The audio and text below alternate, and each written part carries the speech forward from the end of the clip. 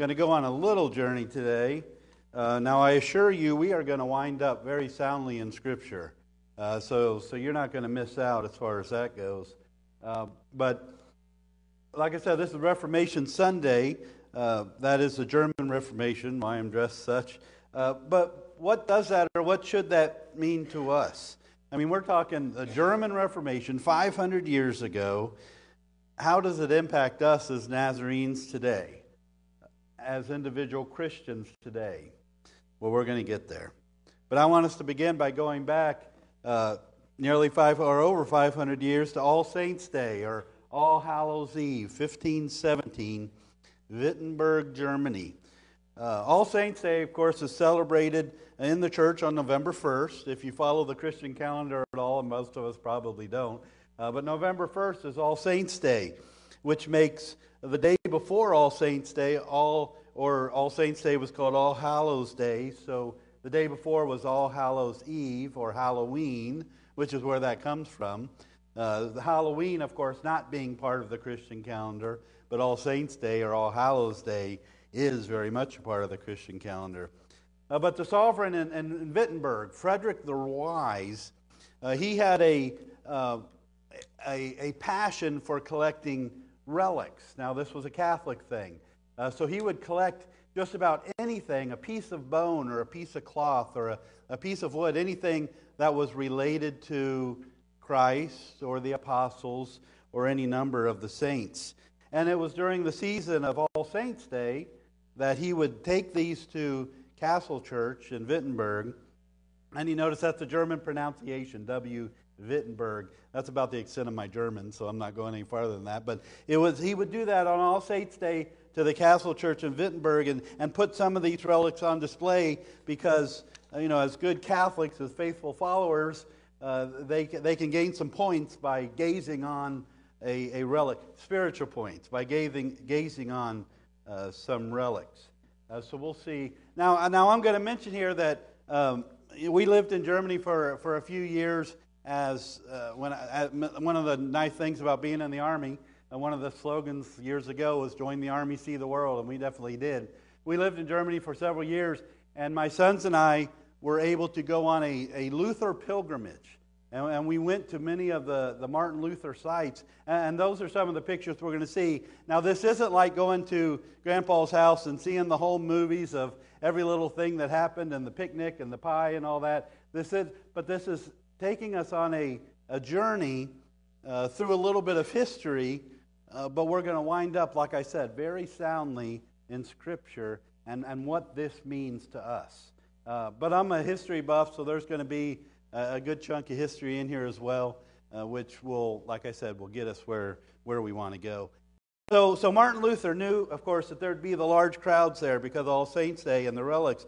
So he took the opportunity to nail, the 95 Theses that we hear about. Took the opportunity to nail those on the door of the Castle Church. This is the Castle Church in Wittenberg. That door opening was a place where he nailed those 95 Theses, those concerns that he had about the church, which catapulted Germany into the Reformation, and the church, the Reformation of the church, which made history. So I want us to look back, as I said, a little bit about Martin Luther's life very briefly and how he got to be the author of such a great Reformation. Martin Luther was born in 1483 in a little town in Saxony called Eisleben. In this little house, he and his parents lived. Now, Martin's parents they started out pretty poor. Hans and Margaret Luther. This is a courtyard of their home. Hans and Margaret Luther, and they were peasants, but his father worked really hard to raise the status of the family. He was, which is interesting here in West Virginia, we have friends visiting. Friday we went to the Coal Miners Museum in Beckley. The Luther family, they were miners. Martin Luther's father, Hans, worked in a mine, and he later was the owner of several mines and worked hard to raise the status of the family as he became a small-scale businessman. But Martin Luther was born there, as I said, in 1505, so we're going forward quite a ways. As a young adult, Martin Luther was in Erfurt, Germany. In the early 1500s, he went to the university there in Erfurt to study law.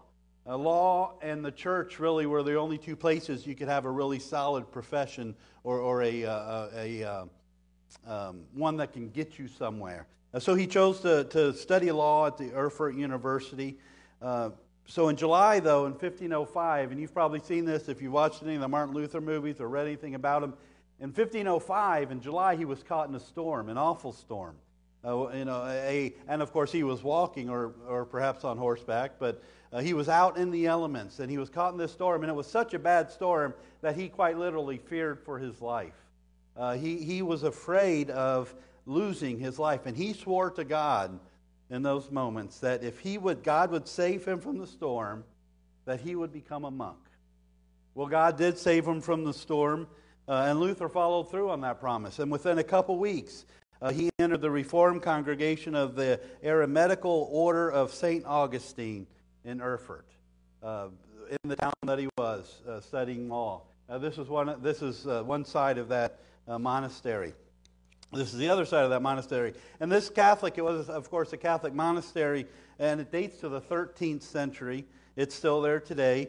However, now, interestingly, it's no longer a Catholic monastery, but it's a Lutheran place. I don't know that they'd call it a monastery, but they actually have at least one Lutheran nun that works there. And there was a deal, of course, this was a significant site in Lutheran history, but it was a Catholic monastery, so they worked out a deal that when the last Catholic resident there died, that it would turn over to the Lutherans. And of course, the Catholics spread that out for a long time, and relatively recent history, it became a Lutheran site. But they have, of course, places of worship there. They do conferences there. They have guest rooms there where my sons and I were able to stay within almost earshot of where Martin Luther was while he was studying to be a priest. It said that this was a gate, a very modest gate. It said that this was the gate that Luther entered the monastery through. And as men entered, of course, it was just men there at the time, as men entered the monastery to prepare for ministry, they were given a small room to live in, and you can kind of get a picture that's a very small room and a small mat that they had to sleep on, very little furnishings. But this was called a cell. It was very much like a small prison cell, but it was called a cell that they lived in. And this cell is what they surmised was Martin Luther, the one that he occupied. On the left side, you can see it from the outside. The right picture, you see the inside. And they base this on the writings, his journal writings and that, because they've got one little window there to look out. And when he wrote about things that he could see, he wrote about a garden that was just outside of his window. So from one of those windows, he was able to look out, and they were able to, based on how he described what he saw, determine that was where he was.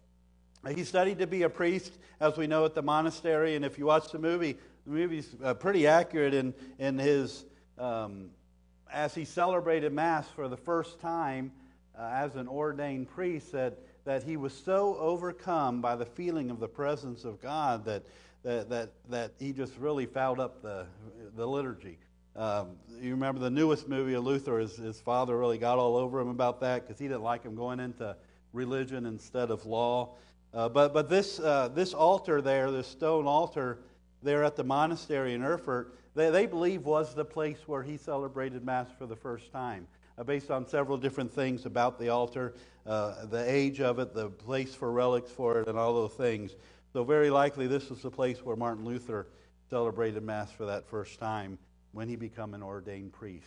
Just a few years after being ordained, 1507, he was sent on a temporary assignment to Wittenberg to fill in there at the university. But then he took time after that, went to Rome. He was in Rome for several years, where he began to see some of the abuses of the church when he spent that time in Rome. The things that the faithful followers would feel obligated to do as part of their road to salvation.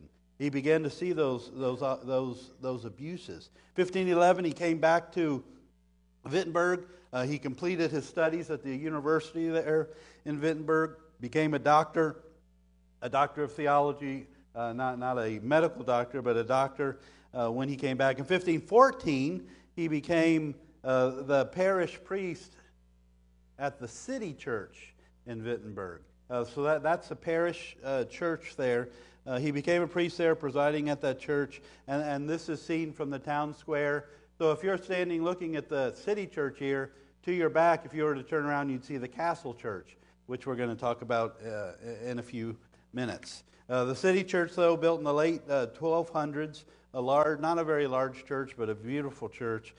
Inside the church, it has the high altar there in the back that dates back to the mid-1500s, just a little bit after Martin Luther was there.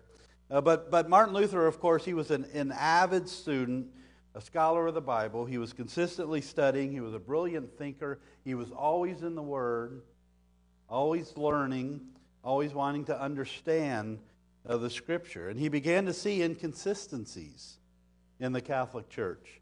Possibly the most notable being the giving of indulgences, so that we can give money to the church to kind of speed our way through purgatory, or we could give money to the church so our relatives who may be there could speed their way through purgatory. And Martin Luther felt that this discouraged, and of course at this time they were doing that to build a big cathedral. I think it was St. Peter's at the time in Rome. So they were getting these indulgences so that the Pope could build his buildings. And for Luther, he felt like it discouraged the faithful from giving to the poor or performing other acts of mercies. Because if they could speed their way through purgatory, they'd much rather give their money to the church in that way. So this is a castle church. Martin Luther made a list of these inconsistencies between the church and the Bible, wanting to discuss or debate them with other scholars. He wasn't out to begin a reformation. He wasn't out to start a new denomination. He wasn't out to change the world. He was out to get his church, the Catholic Church, back on track. So he made this list of the 95 things that he saw as being inconsistent with Scripture, and he nailed them to the door at the Wittenberg church here, the Castle Church in Wittenberg, for others to see. And that was common.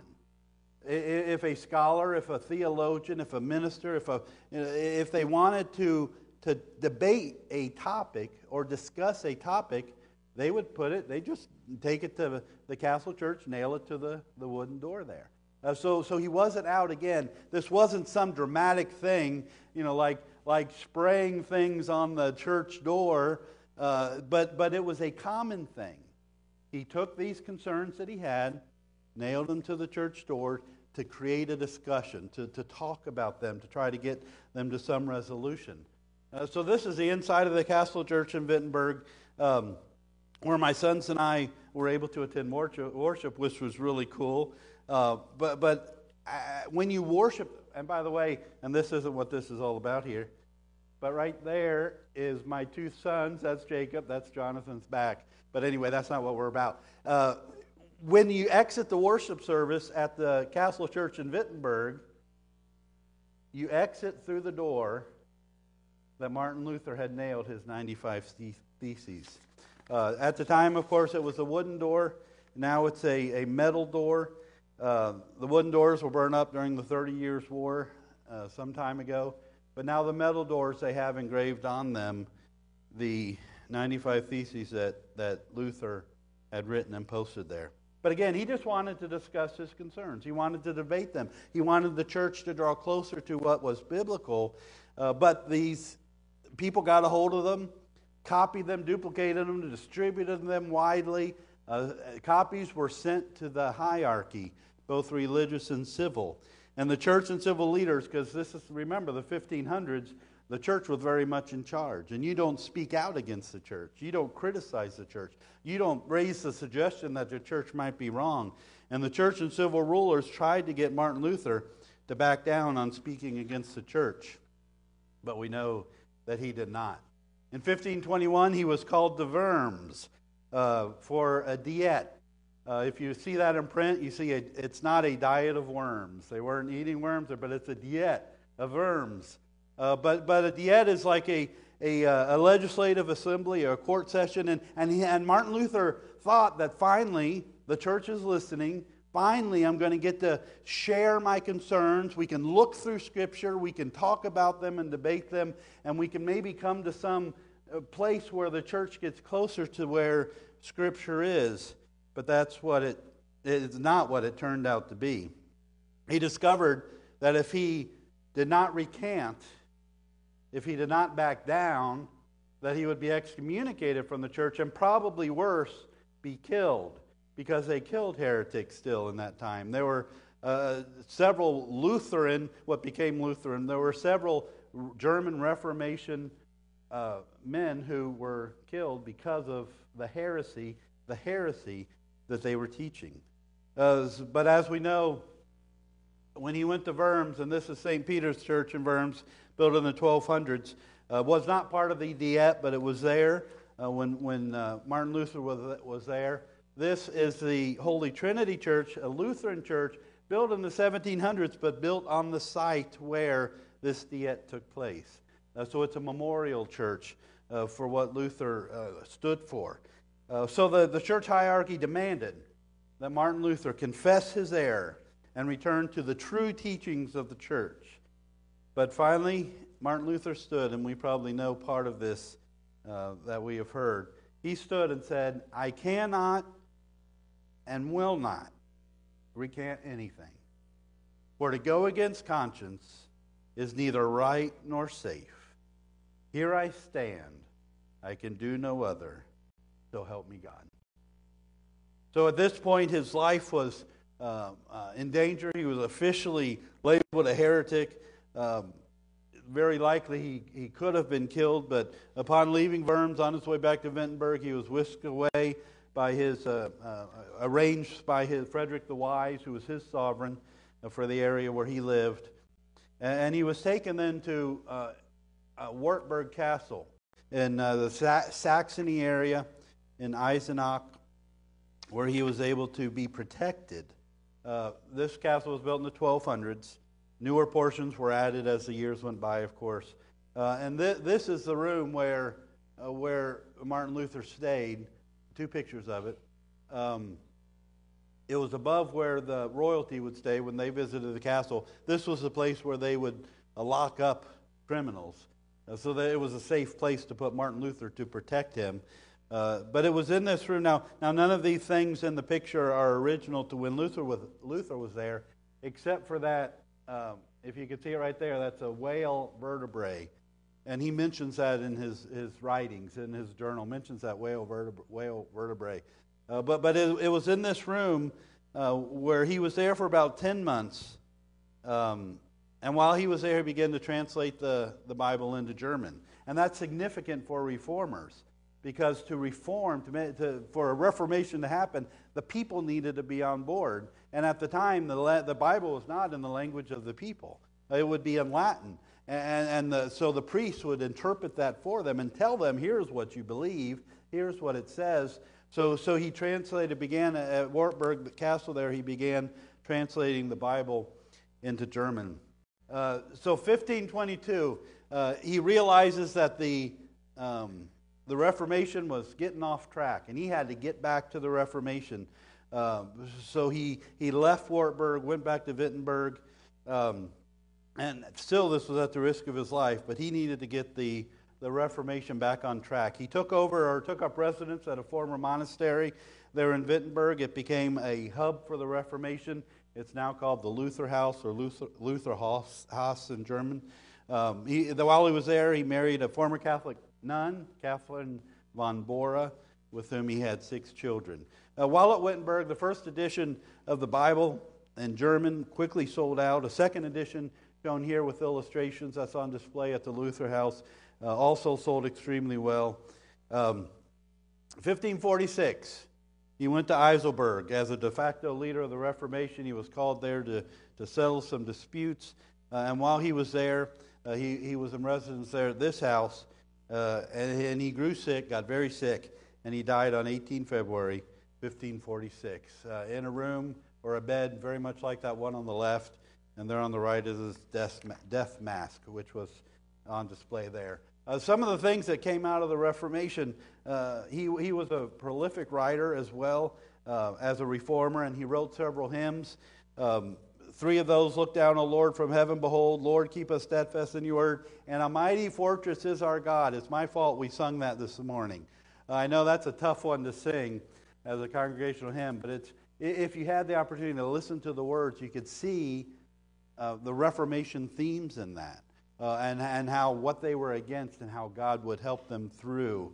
And I encourage you to maybe take a look at those. Sometimes I was going to share that, but we're running out of time. I don't want to take the time now. But there were several Reformation scriptures here that were part of the Reformation. Romans 1:7, to all that be in Rome, beloved of God, called to be saints, grace to you and peace from God our Father and the Lord Jesus Christ. This passage for the Reformation emphasized faith in God's grace and not in works, which was a significant aspect of the Reformation.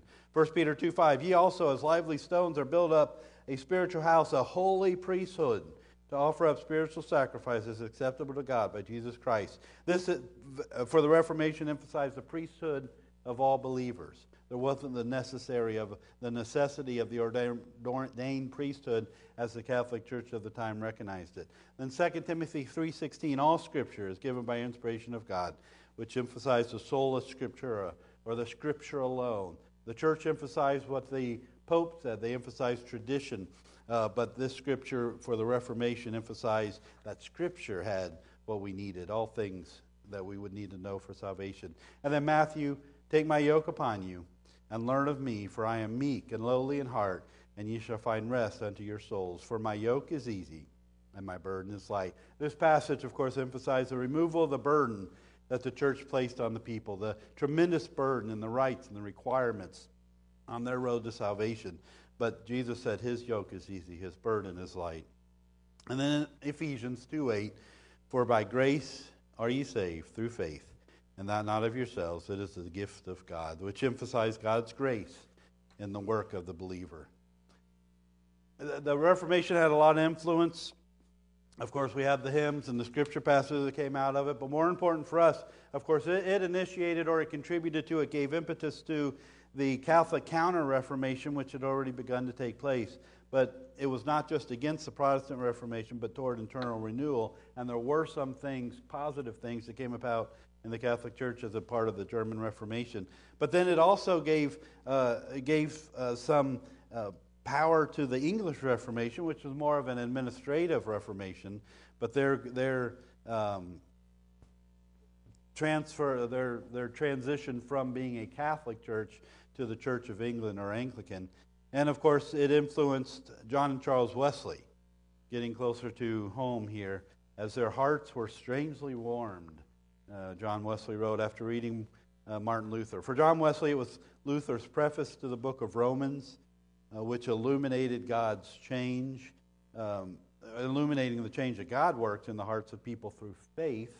And then for Charles Luther, the hymn writer, it was Luther's notes on Galatians, which convinced him, according to Charles, that God loved me and gave himself for me. And then Charles soon wrote the hymn, And Can It Be, which shares and testifies to a changed life through God's grace. So this is important to us because, of course, we're not descended from Lutheranism or German Lutheranism, but it impacted the English Reformation. And of course, John and Charles Wesley were Anglican priests, and they very much influenced by Anglicanism. And of course, as they, in their Aldersgate experience, as they probably saved for the first time there, but their hearts being strangely warm, and their understanding and rediscovery of some scriptural thoughts like the holiness and entire sanctification that we are a part of, the influence of Martin Luther flowed through all of this to us today. But more than that, more than changing a church, more than changing countries or nations, Luther, Wesley, and the others should move us to be reformed, not from the church's teachings or practices, but from a life dead to sin to a life alive in Christ.